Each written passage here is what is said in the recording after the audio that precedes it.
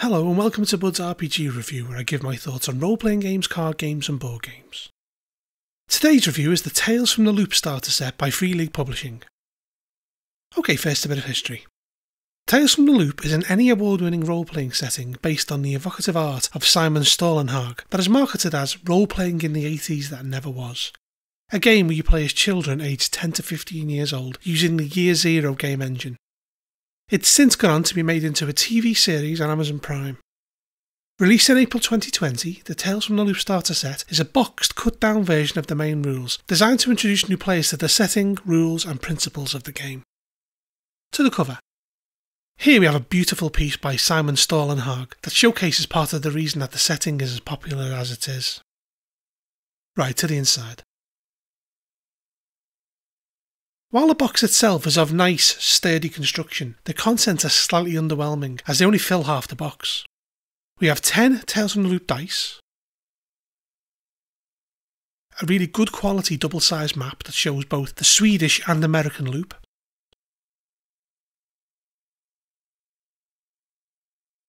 five illustrated double-sided pre-gen kid characters,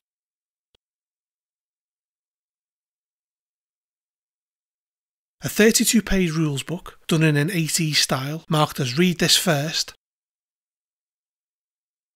and the 16-page introductory mystery The Recycled Boy. Okay, so as it says Read This First, let's start with the rules. We open the book to Chapter 1, Welcome to the Loop, where it gives a nice example of day-to-day life in the area, including one of the game master and players playing out a small scene. After this, it goes into what Tales from the Loop is about. It is described as a game where the players deal with mysteries as a group of friends who are kids aged 10 to 15, set in an alternative version of the 1980s, a place full of nagging parents, ever-present homework and school life. The mysteries enable the kids to have strange and wondrous encounters with machines and creatures that exist due to the presence of the loop, a massive underground particle accelerator from the 1960s. This allows them to escape the humdrum of everyday life and have exciting, meaningful and sometimes dangerous adventures which could leave them hurt or changed in some other way. It then goes into how role-playing works, which is pretty standard fare for those who've role-played before. It talks about the two loops, one in Sweden and one in America. The Swedish one is on the Malaren Islands west of Stockholm. The other is in Boulder City, Nevada. They are sister facilities. It also touches briefly on playing in your hometown.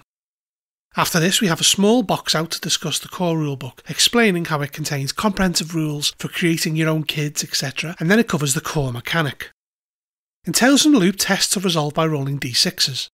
The players will have a number of d6s for each skill as a numeric rating on their character sheet, and any roll of a 6 is a success, with there being some instances of needing more than one success. We then move on to some of the core ideas of the setting, principles of the loop. There are 6 guiding principles that should be used. The first one is that your hometown is full of strange and fantastic things. The loop is a place of huge floating transport vessels, time portals, strange beasts, cyborgs, robots, and experiments gone awry, and is all seen through the eyes of kids as a place of magic and wonder. The second is that everyday life is dull and unforgiving. Think the constant drudgery of school, homework, parents and the like. There are setbacks at every corner and the adults seem to do what they want, but you have to do what they say. Relief from it all comes in short bursts. The third is that adults are out of reach and out of touch. They don't listen nor understand, so asking them to help with the mysteries you uncover seems pointless. The kids are for the most part on their own, not that the adults would believe them either way, if they can fit it in between their constant nagging and arguing, and it is often the mistakes of adults that the kids need to fix. The fourth is that the land of the loop is dangerous, but kids will not die. They can be hurt, locked up, kidnapped, robbed or bullied, but in this game they can't die. The fifth is that the game is played scene by scene, similar to the movies. The game is run on the basis that not every tiny detail is played out. And the final principle is that the world is described collaboratively. The GM sets the scene, but the players are supposed to describe the things in their town, like the weather, what the school looks like, etc. The kids should be asked questions to flesh out the world. Things like, what does your mother look like, or what are you wearing? Strange and bizarre descriptions should prompt the reminder that everyday life is dull and unforgiving. This should only happen in the mysteries, and the GM always has the final say. After this, we move on to Chapter 2, The Age of the Loop. Here it describes a setting, the 80s that never was. It is set in an iconic period of the 1980s, a time experienced in the likes of The Goonies, E.T., Flight of the Navigator, you know the kind of movie. Synthwave music dominates the radio when people have affordable home computers and video recorders for the first time. It was a time where anything seemed possible, but also one of fear and conflict due to the Cold War. In this version of the 80s, twin particle accelerators were set up in Sweden and the US, and robots are commonplace, as well as 10,000-ton Gauss freighters that glide through the sky. The age of discovery stemmed from the years following World War II and the experimental research programs that ultimately yielded something called the magnetron effect that gave us the floating ships that are present in the Northern Hemisphere. The US built the particle accelerator in the 50s in Boulder City, Nevada, which produced unclear scientific findings, and then Sweden formed an agency called Riksenergi that built the world's largest accelerator outside Stockholm to create one of the most ambitious experiments of the time. The inhabitants came up with the name the Loop. In Japan at the time, Iwasaka managed to perfect the self-balancing machine, allowing robots to become more commonplace. It gives us 10 movies from the 80s that the game is trying to create the atmosphere of, as well as 8 high-tech companies currently in existence, and a timeline from the discovery of the magnetron effect in the 1950s through to strange sightings around the loop. It then goes on to talk about Sweden in the 1980s. Often described as a socialist utopia, some see it as a failed attempt at finding the marriage between capitalism and communism. The government is the Social Democratic Party, who have sat in power since World War II. Education and healthcare are free, and there are only 2 state-owned TV channels. The country has remained neutral and is not aligned with NATO or the Warsaw Pact, and was never occupied during the war, and have good relations with the Soviet Union and America, though the former are seen as an enemy by the general populace. Rumours abound that the Swedish government has conducted secret research and intelligence projects with the US. An incident with a Soviet submarine in southern Sweden caused them to step up their defence efforts. The society is in a state of flux, with the cultural influence of the US and UK causing a celebration of the capitalist way in Stockholm in the form of yuppies. Role-playing games such as Draco och Demona and Mutant are popular, and the Commodore 64 can be found in many homes. In 1986, the Prime Minister is murdered in downtown Stockholm, with nobody ever being arrested for it, and this sparked the end of an age of innocence in Sweden. Normal life continues day by day, with long cold winters and short beautiful summers. Kids feel stuck between the past and a hopeful future. American movies are copied and played on home video recorders, while computer games are pirated and passed about like contraband, and the music is a mixture of heavy metal and synth pop. Kids read comics and magazines, and parents generally let them keep to themselves without interfering. It's a decade of spiralling divorce numbers, with many kids growing up in 2 homes. School is mandatory from age 7 up till 16, and English is taught from early on, which is mostly handy for kids to watch TV with. Teachers are archaic but well-meaning and absolutely out of touch, and for some kids it's a time of torturous existence at the hands of others. After this we move on to the US loop. The whole thing started with a top-secret military project in Nevada, Boulder City to be exact, a sleepy town 30 minutes drive from Las Vegas. It was originally built to investigate the possibility of instantaneous teleportation between 2 places under the auspices of DARPA as a method of instantly shifting troops around the globe, though that initial promise was never destined to be. America in the 1980s is not the same as the one from the movies. Strange airships glide across the sky, robots perform heavy labour, and this is all perfectly normal to the kids. It is the time of Ronald Reagan in power and people wanting to trust the government again after that trust was shattered by Nixon and Watergate, and there seems to be a constant threat of nuclear holocaust.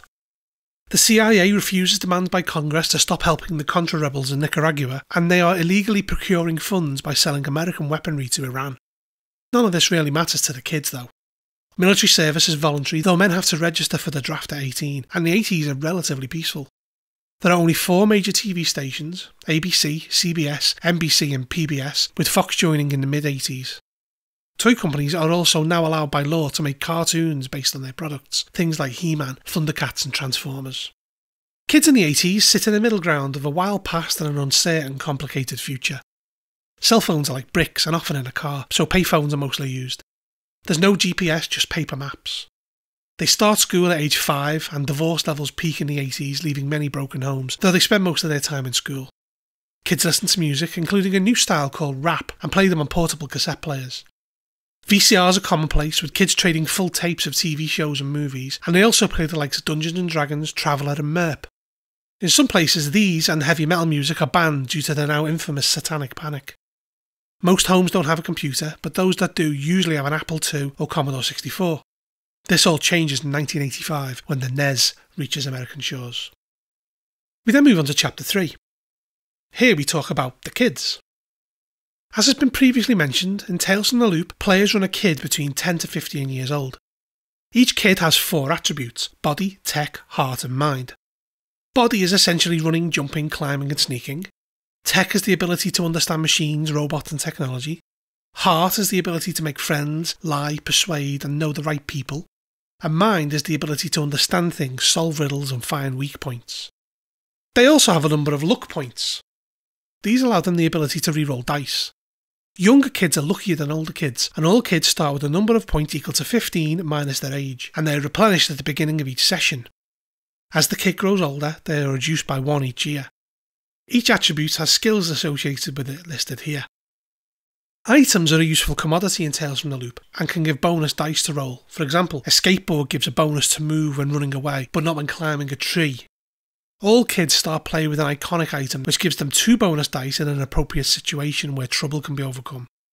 It won't disappear or break unless the kid wants it to, and if it's stolen or lost it'll be found by the end of the mystery and cannot be used by other kids. Occasionally new items may be found and give bonuses too. All kids start with a drive, a reason for their exposure to dangerous situations as well as a problem from everyday life. They also have a pride, something that they consider to be important and valuable. The pride can be used to put you in trouble by the GM by them setting up a scene that highlights or threatens it. Pride is presented as something that is present in order to understand and play the kid. Once per mystery, pride can be used to get a single automatic success on a die roll, even after a failed roll. As has been previously mentioned, kids can't die in Tales from the Loop, they suffer from conditions. If a trouble is attempted to be overcome but failed, or a dice roll is pushed, more on that in a bit, the kid may be forced to take a condition. There are 5 conditions. 4 are mild. They are upset, scared, exhausted and injured, and 1 is bad, broken. Conditions are decided upon by the kid in the given situation, and a single one of them gives a -1 to the amount of dice rolled, and this is added to with each extra condition gained, so with 4 conditions they are -4 dice. The broken condition means that they are mentally or physically hurt and automatically fail all rolls until they're healed. Conditions, aside from representing the consequences of the real world, are role-playing opportunities for the players. Next we move on to Chapter 4. The first part is titled Trouble, and it is usually a dangerous thing that happens that prevents the kids from doing something that they need to overcome. It also gives us a list of typical troubles, things like your parents start arguing again or your classmates don't believe you. Troubles can sometimes trigger a condition if they are not overcome. The player has to describe how their kid overcomes the trouble and rolls a number of dice equal to the score in the attribute they are using, and a rolled 6 is a success. Players may adjust the roll by using their iconic item, which gives them 2 extra dice to roll, and or their pride once per mystery to give an automatic success. Luck points can be used to re-roll failed dice, and only 1 luck point can be used on a single dice roll. Sometimes incredibly difficult situations may require more than 1 success, as illustrated in this table here. It also mentions that in Tales from the Loop there are no turns or initiative, and to let the dialogue decide what happens in a reasonable manner. Some skills can let you question the GM, who must answer them truthfully, and should you roll more successes than are required for the test, the player can buy further effects for each extra success. For example, they could humiliate an opponent. These effects are listed with the relevant skill. NPCs never have to roll to overcome a trouble. The GM simply decides whether they do. If an NPC helps a player, they can give up to 3 bonus dice. Unsuccessfully rolling to beat a trouble should never result in nothing happening, and should always make the situation a bit worse, maybe adding a condition or a complication. This is a success but something else happens. For example, you try to climb over a fence and do it, but alert the guard dog. Players can also push a roll. This involves immediately retrying the task with the player explaining how they're doing this. The player adds a fitting condition and re-rolls all non-6s. Should it again fail, it can't be pushed again, though luck or pride can be used. If the trouble came with a condition as a threat of failure, the player can take 2 further ones and push the roll. Kids can also help each other out. Only 1 at a time can help, and they describe what they are doing and add an extra die to the roll. However, any threat from the outcome includes the helper. There is also extended trouble. This is where the kids need to come up with a plan together, with a single die roll settling the outcome. Firstly, the GM sets the stakes, i.e. what will happen on failure. Then the threat level is determined. This is the number of successes they need to get in order to pass, usually twice the number of kids. The kids then make a plan, deciding which skills to use, and after this the scene is played out. This leads to the outcome. If the final number of 6s is less than half required, it is a complete failure. If it is half or more, then the kids each pick a condition, with each one counting as an extra 6. They can even make themselves broken. If they reach the threat level, they achieve what they set out to do.